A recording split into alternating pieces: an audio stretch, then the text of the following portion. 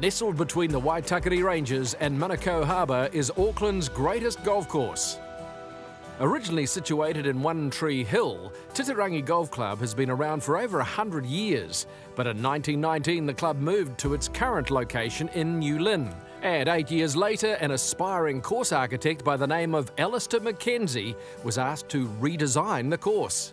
What he created not only paved the way for one of New Zealand's best courses, but also Dr. MacKenzie's career. He's one of many designers to have, I think it's 4 courses in the top 20 in the world. And there's no modern day designers that have managed to get into the top 20 in the world. So he's kind of portrayed as a legend of golf architecture, and any of his golf courses are living art.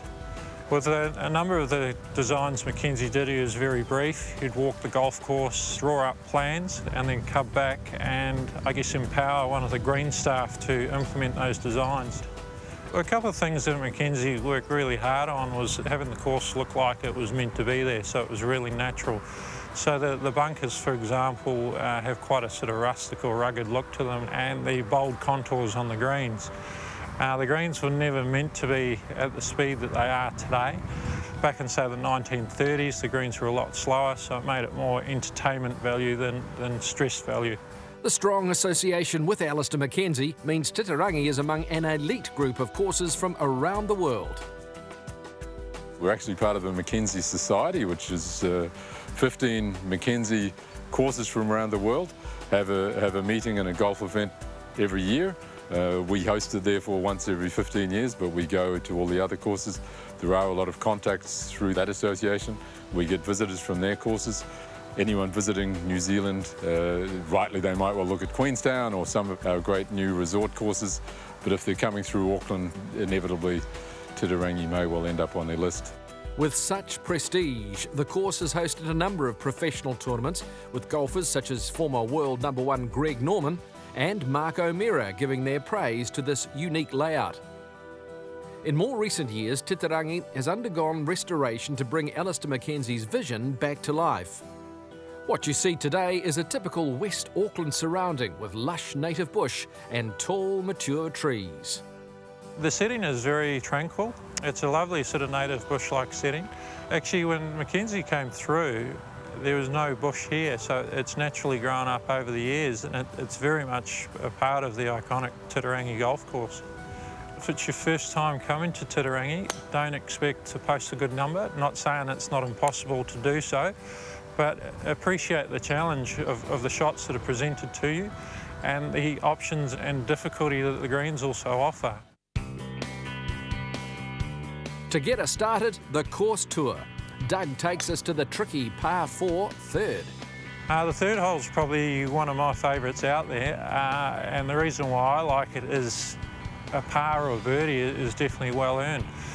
Firstly, you've got a fairway bunker on the left about 200 metres out that you have to navigate whether you elect to go around it or go over it. So that's the first puzzle you're left with, and then you have a second shot to the smaller screen on the course that it's all carry to get to it over a gully. The trick with that second shot is trying to pick that wind, and if you do that correctly, then you can get yourself on the green to give you, I guess, a couple of putts for a par.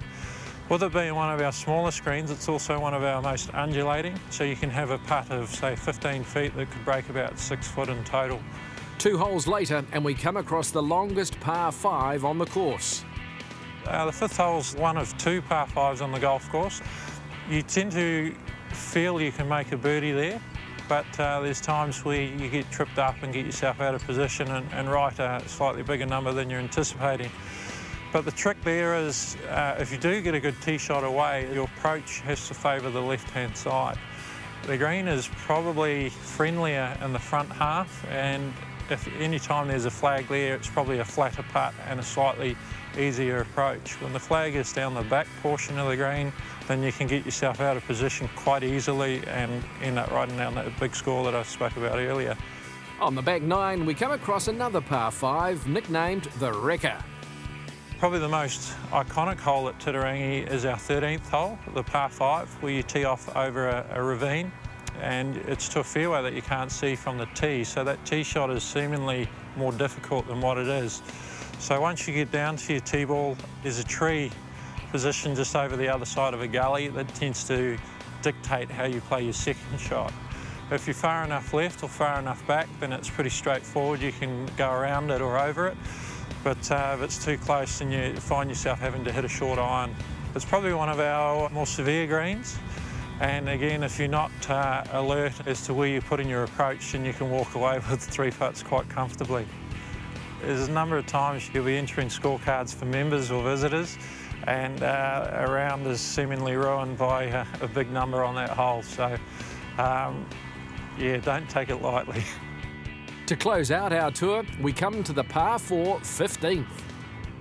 Originally, that's what they call a Cape-style hole. So the Cape hole is where you can elect as the player how much of the dogleg you wish to take on. So in this case, you're hitting over a ravine. So the safer option is playing out to the right. Or if you want to challenge the dogleg, you'd take it further to the left, which gives you a greater carry over the ravine and also some trees to tend with. The second shot plays slightly downhill to a 2-level green, with the first level being higher and then the second level being lower at the back. So any time the flag is at the front of that green, it's probably the harder of the pin placements, because you're having to really sort of play that approach shot precisely.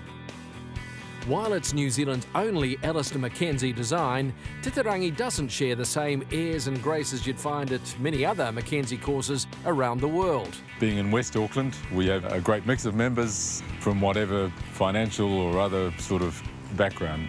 That works well. It needs to work as a value for money sort of place for them.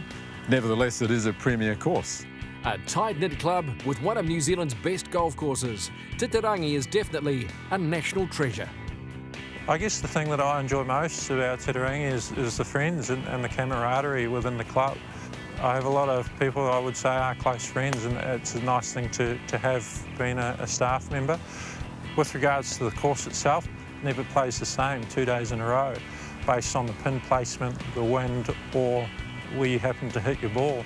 And for that reason alone, that's why I love playing here, and I wish I could get out and play more often.